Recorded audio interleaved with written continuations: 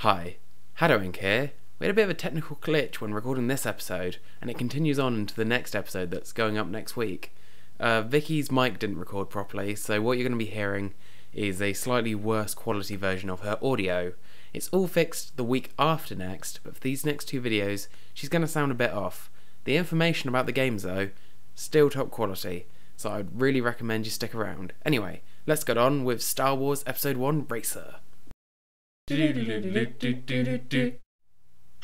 and welcome to Big Nostalgia with me, VicStar. And me, haddowinc. This week we are looking at, drumroll please, Star Wars Racers! God, that piqued my mind. Yeah! It's all good, it's all good. So, of course, Star Wars. If you've been living under a rock for like the last 30, 40 years and don't know what Star Wars is a very, very, very popular film franchise which has branched out into games, merchandise, TV series, the lot. Sci-fi based, and of course this one follows particularly Star Wars 1, which is the start of the Skywalker series, following dear old Anakin Skywalker as our main protagonist in the pod racing. But that's only if you've never heard of Star Wars before. And if you have heard of Star Wars, you'll know that this is pod racing. Well, it's technically called Star Wars Racers in this. That was actually because that pod racing, they couldn't do it due to the copyright of pod, which is ridiculous. So that's why, unfortunately, it is just racers rather than pod racers like they really wanted it to. So really a missed opportunity to not include like foot racers, starship racers. Yeah, they could have done a whole series really, rather than just racers. But this game we're of course looking at on the N64 version, but it was brought out on the Microsoft Windows, Nintendo 64, Game Boy Color, Macintosh, and Dreamcast. A very big range of platforms. It was released on the N64 by LucasArts in the EU in June the 4th, 1999. And it obviously followed the main storyline of the Star Wars franchise for number 1, where of course Anakin Skywalker is a young, eager pod racer ready to show the world what he can do. So we meet with Anakin and a lot of other different characters, and the game actually opens up with the traditional even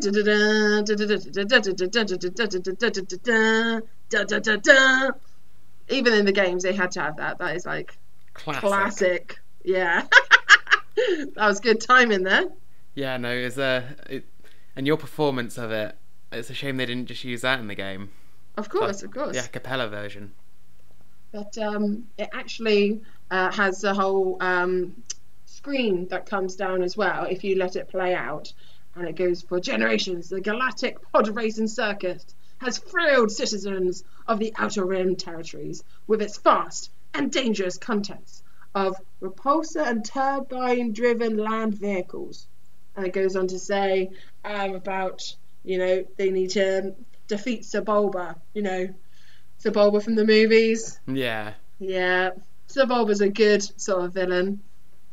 Definitely. So the whole main of the game is obviously to race, be the fastest, be the winner, and be epic in the galaxy. So the characters you start off with obviously Anakin Skywalker. Obviously. A man, a creature, an alien called Dud Bolt. I'm not sure if people remember the film, but he's the one that looks like a crocodile / pig with the mouth, and he's actually a hitman. You've got Enid Endicott, Alan Mack, Gascano, who has a long neck and apparently has lots of fingers, so he can do lots of trick moves and all that sort of stuff. And Oddie Manuel. But the amount of characters you can unlock, it's great. There's 17. I definitely should have counted that before. Nice long pause. God, that's counted. a lot, isn't it? Yeah. Especially for a game of that era. When you think, well, last week we were talking about Diddy Kong Racing, and that had like 8 between 8 and 10. Mario Kart had like 8. So like having 17 and them not even being characters, you just seen them for like a frame or two, or like a few seconds of film time. Yet they've now got this like whole bio and like game all to themselves.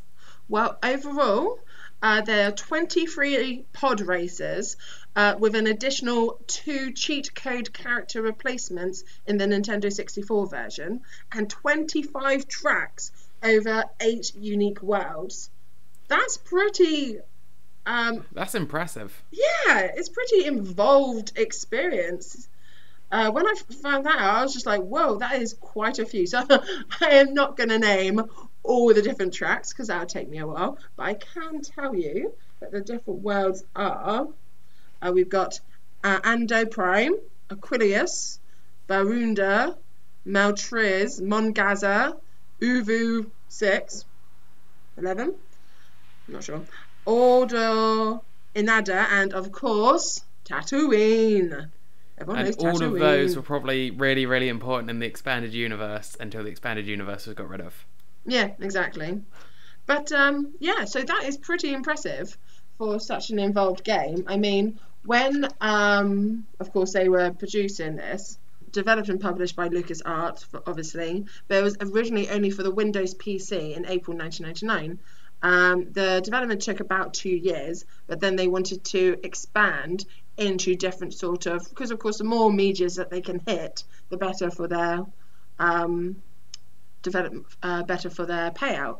Yeah. The whole feel of the development team, they really wanted it to feel like it was a fast experience, that you're really in the pod racing. They wanted you to feel the speed, and I do feel you get that from the game. There's a lot of kind of like the way they portray it. If you think of the limitations they have with the graphics in those days, they've done a really good job to make it just feel fast. Yeah, like it definitely feels like a fast game. Like the environments move past you at a nice fast speed, so you feel like you're just like going really high speed, really dangerous. And I think if you explode, you just respawn like a few feet down the line. Yeah. Well, the team had developed their physics simulation in the game from only a few short clips from the film given to them. So they actually took things physically from the film to make it more obviously authentic, which is great. Yeah, 'cause, like, I guess they were just working on like based off like the in development film. Yeah. So it must have been like the footage probably didn't even have all its like CGI done. Well, John Knowles, which was the project leader, said that he wanted to make it feel like an eyeball-peeling racing game where you're going so fast you're just nervous. I love that quote. So fast you're like, oh my god, I'm gonna die. That's basically what he's saying, which is great. That is something really specific to go for. Not go so fast you're like thrilled, you're excited. It's go so fast you're nervous. Go so fast you're crying. Well, of course, our other racing games that we've been covering in these series have, of course, been a bit more cartoon-based, a bit more Nintendo-based, whereas this is the first one we've looked at, which is based off of off a movie. To be fair, I don't think we've apart First from Bugs third-party Life. game I think of this season. Yeah, and you can really tell that. I mean, they're limited by their graphics and design purely because of the time this came out. But considering, if you're comparing it to other racing games of the time, it actually looks pretty good. Like the feel of the game, the look of the game, the way you feel when you're playing the game, which I think is quite impressive. Yeah, I remember it being like one of those ones which did just like, obviously it was like it looks dated now, but at the time you're like, oh cool, like it looked like pod races. Like it wasn't just like, because Anakin's obviously is quite circular in its design, and it did like look circular. It wasn't like blocky like But some of early course, polygon games. some of these characters, some of the 25 characters and pod races and stuff like that, they, of course, because of the lore, what comes with Star Wars, there, when I looked up some of the characters just to see a bit more of their background, some of them have gone on to doing bits and pieces. Like one of them was a hitman. One of them went round and stabbed Sebulba's back and all this kind of stuff. And you think, wow, the background, like storyline of Star Wars before they got rid of it, was very involved, and they made sure you feel that by including characters that personally I don't know from the movies, but there's going to be someone out there going, oh yes, I'm so glad such and such is in there. It's quite funny when you think, and you get all these extra details about how these really were like underground races, like murder, betrayal, and like sabotage happen all the time, and then you think like, oh yeah, Anakin was like 9. He was just involved. Yeah. So yeah, it's weird to think that Anakin's only 9 compared to all these like grown-up racers, but he does, you know, you love being Anakin, you love being the underdog and like beating all the races, which is great. I mean, for the N64 version and the Sega Dreamcast version, they actually, for multiplayer, they made it a split screen, but on the Window and Macintosh version, you were allowed to play in local area network, which is a multiplayer that could support up to 8 players, which is quite an advanced sort of thing for the, you know, it's early days multiplayer, isn't it? Like more than just the standard 2. Yeah, no, imagine like getting together for like, because what PC gamers used to around then was what was known as a LAN party, whereas everyone basically connected to each other through like the internet in someone's house, which is a LAN. And like everyone would just be sat there on their laptops. Imagine that. Must, to be fair, like get like a few drinks in, get like maybe a takeaway. That would probably make quite a fun game just to mess around with an evening or like a group of friends. Oh, definitely. That would be cool. Oh, well, definitely as the night went on and the alcohol got more and more free reign. So the structure of the game. Players can enter a tournament with a character wherein the place in first, second or third earns the player prize winners if chosen, and unlocks champion for the track. Not all track features unlockable races, however. Winning a race also unlocks new tracks. With prize money, players can buy upgrades to this podcast. And you know how we were saying about Donkey Kong having so many items? This game has so many upgrades. Like, really? It feels like so many upgrades, because these are just the sections. These aren't the number of upgrades you can get, because you choose a section and then you do an upgrade from that section. You've got traction, turning, cooling, acceleration, air brake, top speed, and repair. Almost like the rally games you'd get. Yeah, which I thought was pretty involved. I thought that was really impressive. But so of course you collect the money, your winnings, and you improve your pod racer to make it even faster. I thought that was a nice added extra to the game. So it's not just the tracks, it's not just the characters, which of course you've got plenty of to unlock as well. Yeah, like maybe it was just targeting that slightly older audience as well. Well, I suppose if you're watching Star Wars, I mean, you do have the child fan base, but this was of course before Disney took over. It was more for the teenager / adult, really. I mean, you say Disney. It's Return of the Jedi had Ewoks in it, and this film had Jar Jar Binks. The shame of the Star Wars franchise. Sorry, any Jar Jar Binks fans out there. So it's always been a little bit for kids. Yeah. But yeah, with all those, I think this game's focus though was the older ones rather than the other two. The other two main racing games we've just talked about in our last 2 episodes. Please check them out. Were more obviously child based. The design and everything as well. Yeah, more colourful, more cartoony. So to play the game, you've got the tournaments mode, which of course you complete the championship, become the winner, lots of money, woohoo! You've got the free race, so you can practice, and it helps unlock certain tracks. And then, of course, you've got the special time attacks, race against the clock. And then, of course, you've got multiplayer as well, which is your standard sort of racing MO these days. So, but, yeah. Did you know that Jake Lloyd, who played Anakin in the films, Lewis Meade, who played Sebulba, and a couple of others reprised their roles in this game? So voice acting, voice files. Yeah, which is pretty cool. So not only did it look, they get clippets of the film to make it look like the film. They even got the voice actors to voice their characters. So that it was a very involved game. If you think it's just a racing game. Yeah, back when films, there was a little bit of this in when we talked about A Bug's Life last year, but like movie tie-in games back in the day had so much more work put into them, I feel. Yeah. Well, yeah. Apart from Bug's Life was a bit. I don't know. Even that, like compared to now, I think you might just get like a mobile game. Yeah, the mobile industry has made certain things more easier for companies, and so they put less effort into it, I feel, when you can just do a mobile app rather than putting out a fully fledged game. But yeah, I suppose I can't really think of any film or even series to game that I've played recently. It's normally rehashes or original content. Yeah, no, I think I was thinking about this the other day. There are the occasional tie-ins. Walking Dead has a bunch of games, but I think they're mobile based. No, they're on the PC. Oh, are they? That's good. It's Telltale Games, so it'll probably be telling it won't be. I think it's telling a different story, so it's not like an adaptation. It's just like the same world, maybe. Because the same company made like some stuff on like Back to the Future, but that was just like a different story in the world. Question: what film, I'm going to go film only, would you love to see as a game? Oof. Does it have to be like a recent film? No, it can be any sort of film you like. God, out of all films. Just go with your gut. What comes to mind straight away?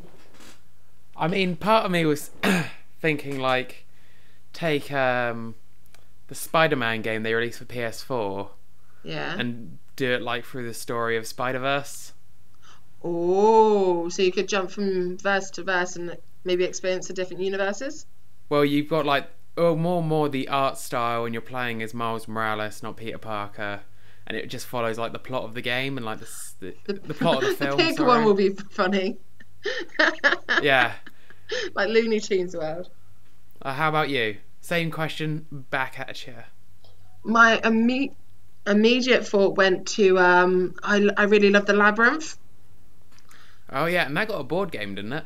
It did get a board game, so it would be quite a simple concept, but it'd be like, I don't know, more of a PC game, like making your way through the maze. But it'd be really nice to explore certain artwork and make it a very pretty game, a bit like Cuphead.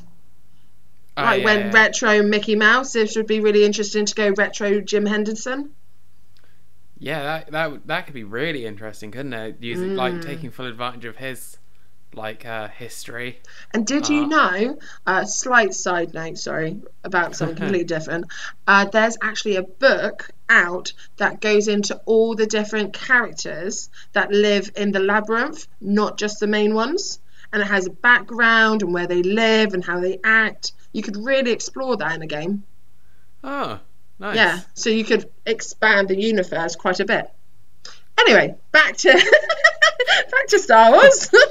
Back to the game we're supposed to be talking about. Well, I would mention about soundtrack, but I feel I've already reprised that role, because obviously the soundtrack was done by LucasArts and from the film.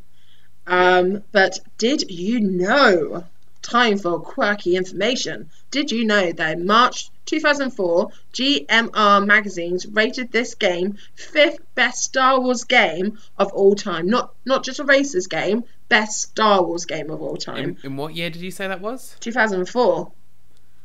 Okay. Yeah. And in 2011, it won the Guinness World Records best-selling sci-fi racing game. It sold 3.12 million copies worldwide, outselling Wipeout and F-Zero X. Oh, really? Yeah, it was a very well-received game. Like, very well received. I was about to say, then, where did F-Zero X come in on that? But I suppose it was released on more platforms, wasn't it? It was released on more platforms. I mean, let's be honest, I didn't really have to explain about Star Wars because there's such a big fan base out there. And if you didn't have an N64, then you would probably have a Dreamcast. And yeah, 3.12 million. That's not bad, is it? No, not bad at all. So yeah. And there was also a sequels to the Star Wars Racer. And it was called Star Wars Racer Revenge. It was released in 2002 on the PlayStation 2. Huh. I had no idea it had a sequel. But yeah. I never knew it had a sequel. That's quite interesting. Yeah. But yeah, it was a really well received game, and I've got to admit I've got quite fond memories of it. But still, if you're linking it back to the racing games that we've already reviewed, I'd still say Mario Kart is my favourite. Yeah, I think it's one of those, isn't it? Because if you, like we did last week about Diddy Kong Racing, if you compare, the Star Wars Racers is better in so many different categories. I mean, it's better graphics. It links in with the film. If you're a Star Wars fan, boom, you're gonna love this game basically. But I still have fonder memories of replaying Mario Kart over Star Wars Racers.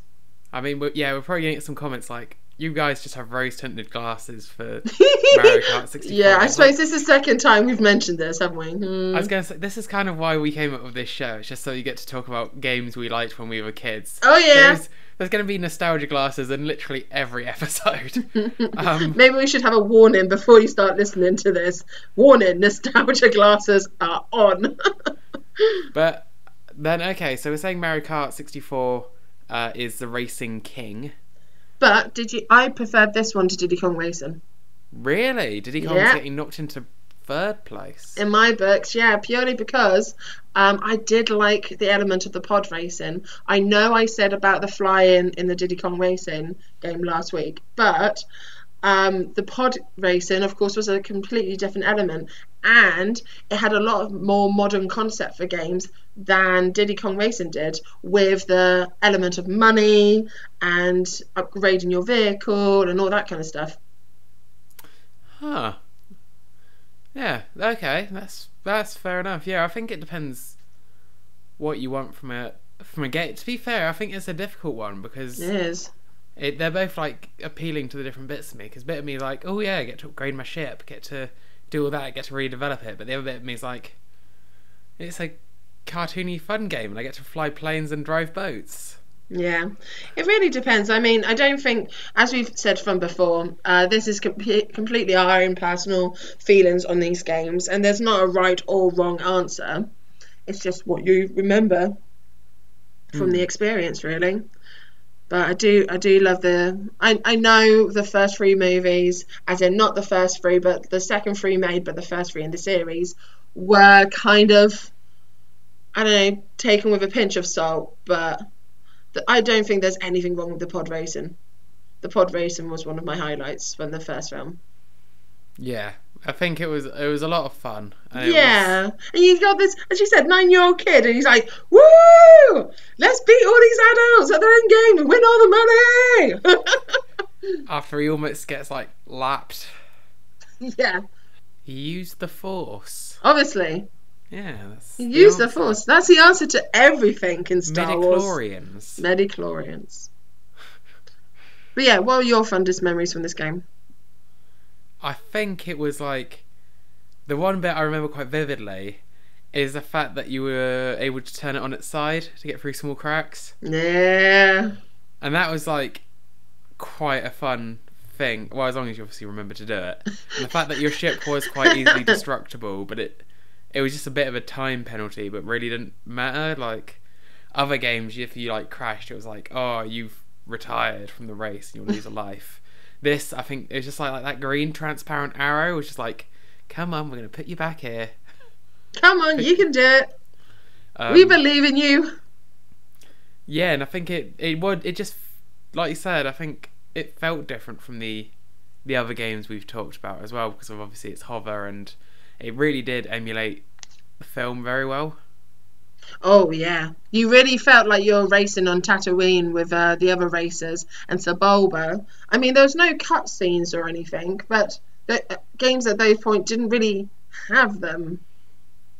There wasn't like Anakin talking to Sebulba before a race and, oh, I'm Sebulba gonna get you, or whatever it was. It was just, you chose your character, you race, and you're like, yeah, let's do this. Another game where if you wanted any story, you had to read the the materials with it. You had to read like the instruction manual, the comics. Yeah. Well, this game in the Star Wars universe, in the lore connected to Star Wars, Anakin never races on any different planets. So it's kind of rejected a little bit from the lore. I mean, the characters go into the lore in Star Wars, obviously, some of them more than others, but him racing on different planets doesn't happen in the storylines. You probably can't afford it in Well, yeah, I mean, the main storyline is he does it a couple of times on Tatooine to get money, and that's it. So, of course, this was more for the game story, which is outside of the lore. After you just had your popular film with your popular new character, Anakin Skywalker, you can't be like... No, he's not allowed off planet because his mum says he has to go home. He's got a curfew, I'm sorry. He's got his chores to do. He's at Watto's shop. He is a slave, by the way. He can't leave planet. Ouch. But yeah, so that was Star Wars Pod Races. Yeah, it was a good game. Really enjoyed it. But in the grand scheme of racing games, it wasn't one of my top ones. It was an enjoyable play. Yeah, it's one of those games where when we're like, oh yeah, let's revisit that one. I haven't thought about that game in a while. And then you start thinking back to it and you start looking up the stuff about it and you're like, actually, yeah. No, this is a great thing about this little big nostalgias that we're doing, is that a lot of these games, since doing this, I've gone back to play because I'm just like, oh yeah, I remember this game. Woohoo! Reminds us of what the games were actually like, because there's some games, I think when we're putting together our big long list at the beginning, I was like, oh my god, I haven't thought about that in years. Yeah, well, hopefully it's doing it for you listeners as well. Please leave some comments in below if you agree or disagree with what we've come across today, and check out the games as well. They're lots of fun to play. If you've never played this game and you love the Star Wars franchise, you honestly can't go wrong. You can't go wrong. So easy choice. Yeah. But yeah, I guess now it's just say we're doing these shows weekly at the minute, so if you join us next week, the game will be going back to one of our big ones, because it will be Banjo-Tooie. Woo-hoo! We'll be talking about the Banjo sequel, all of its development, the quirks, the secrets, and all that. I think it should be a good episode. And if you don't understand why I went woohoo, please check out our YouTube site and check out our other channels and stuff for Banjo-Kazooie content. Yes. Yeah, we're big Banjo-Kazooie. We're banjo tubers. Yeah. Yes, we are. So it's going to be a good game. Yes. Good episode. Yes. Please come and check it out. I've been VicStar. I've been haddowinc. And we'll see you next time. Bye. Bye. BNN. Do do do do do. BNN. Do do do do. BNN. Do do do do do do do do do do do do do do. Big nostalgia. Yeah.